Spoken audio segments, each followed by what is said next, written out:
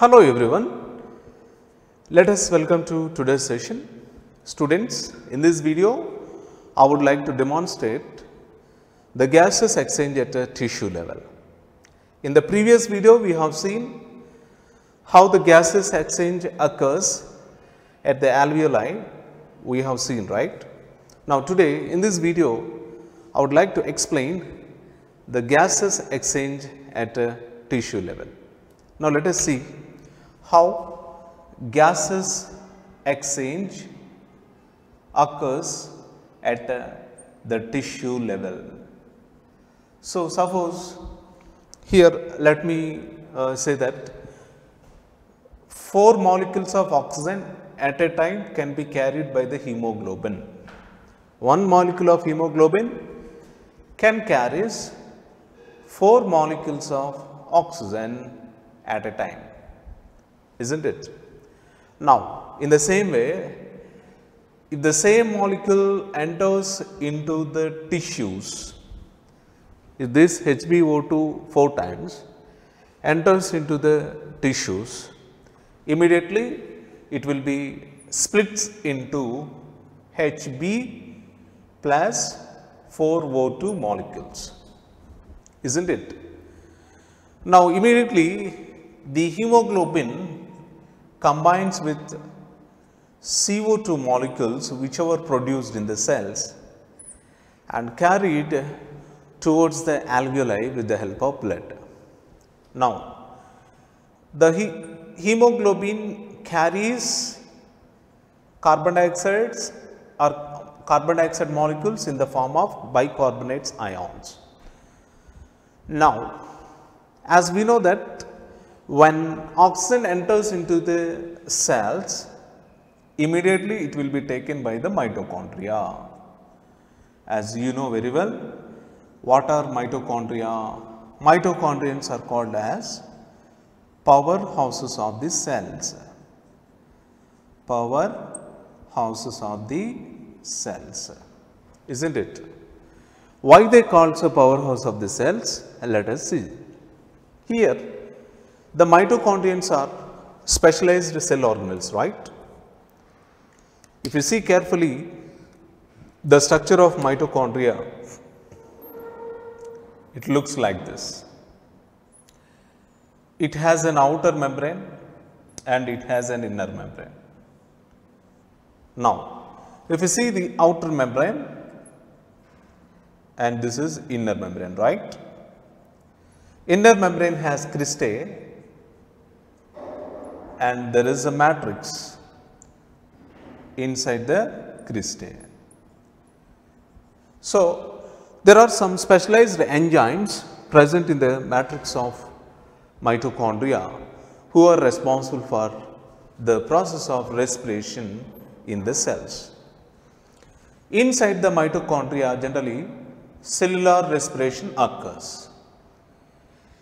Technically, how can you determine or define the cellular respiration? Now, if you see the mitochondria, if you carefully see the mitochondria, they take oxygen and they split C6H12O6 molecule, that is called as a glucose,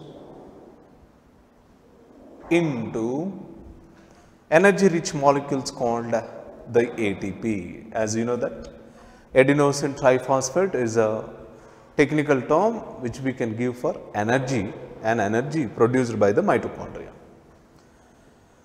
Here, splitting of glucose molecule by mitochondria is called as glycolysis. As you know, glyco means glucose, lysis means breakdown. So, breakdown of glucose into energy rich molecules is called as a glycolysis. The splitting of glucose molecule by mitochondria occurs in 2 different ways. Same mitochondria, in the presence of oxygen, it can split the glucose molecule into energy rich molecules. If mitochondria splits into or if mitochondria splits the glucose molecule in the presence of oxygen, huge amount of energy will be produced along with some moisture and water. Same mitochondria, if it splits the glucose molecule, if it is splitting glucose molecule by using carbon dioxide, it leads to production of lactic acid or ethyl alcohol or ethanol. What I am trying to say, glucose molecule, if it is splits in the presence of oxygen, it leads to production of energy. So, splitting of glucose molecule by oxygen through mitochondria is nothing but the aerobic respiration. Why? Because here the oxygen was used for splitting glucose molecule, whereas same glucose molecule with the help of carbon dioxide going to split into ethyl alcohol. Here carbon dioxide was used, hence it is called as anaerobic respiration. Whether it is anaerobic respiration or anaerobic respiration, glucose is a common raw material which is used by the mitochondria for the production of products. There are some outputs, products produced by this mitochondria through aerobic respiration and anaerobic respiration. As we have seen, during aerobic respiration, ATP molecules are produced. During anaerobic respiration, the ethyl alcohol or ethanol or lactic acid is produced, isn't it?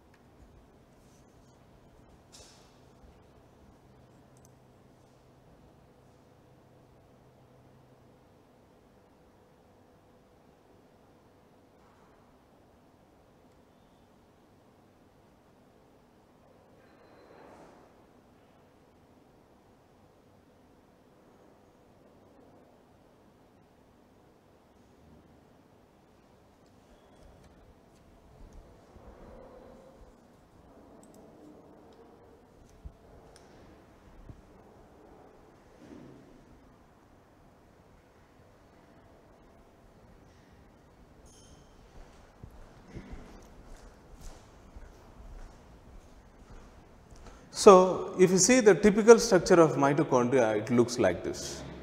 You can see in the figure the two membranes, the outer membrane here, this is called as outer membrane, and you can see the inner membranes,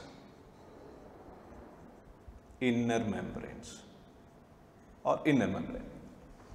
Now, see, the inner mitochondrial matrix contains enzymes, helps in the process of the aerobic respiration or anaerobic respiration. During aerobic respiration, huge amount of energy plus water molecules plus huge amount of energy, water molecules going to produced in the aerobic respiration.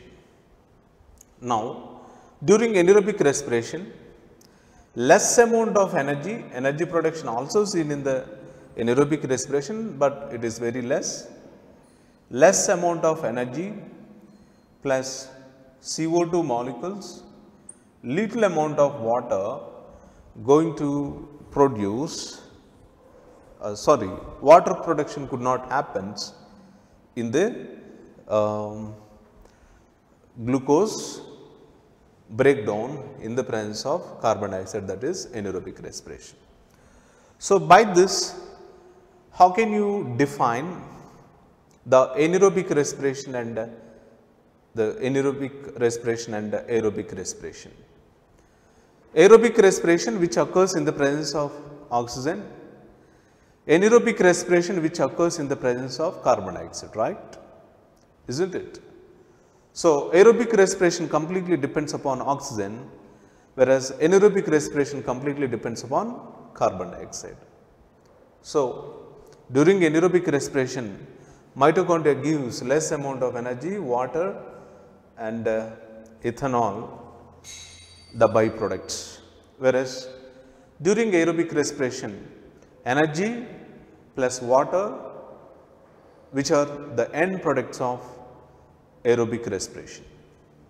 If you want to learn the equations, if you see C6H12O6 gives rise to, in the presence of oxygen, if it is breakdown, 6 CO2 plus 12 water molecules plus energy production is seen during aerobic respiration. Now, same equation C6H12O6 in the presence of carbon dioxide, C2H5OH plus, as you know that there will be carbon dioxide production and little amount of energy will be produced in the anaerobic respiration. Simplified equations for aerobic respiration and anaerobic respirations. Clear, students? This is about the gases exchange at the tissue level, at the tissues, from the tissues to the cells, in the cells to the mitochondria. So, mitochondria break down the glucose molecule into the pyruvates. So, if they are pyruvates are nothing but the secondary products of glucose. Glucose later on break down into pyruvates in the glycolysis cycle. Clear, students? This is about the gases exchange at the tissue level, which is very important concept. We will meet in the next session once again with one more concept. Until stay tuned, have a nice day. Thank you.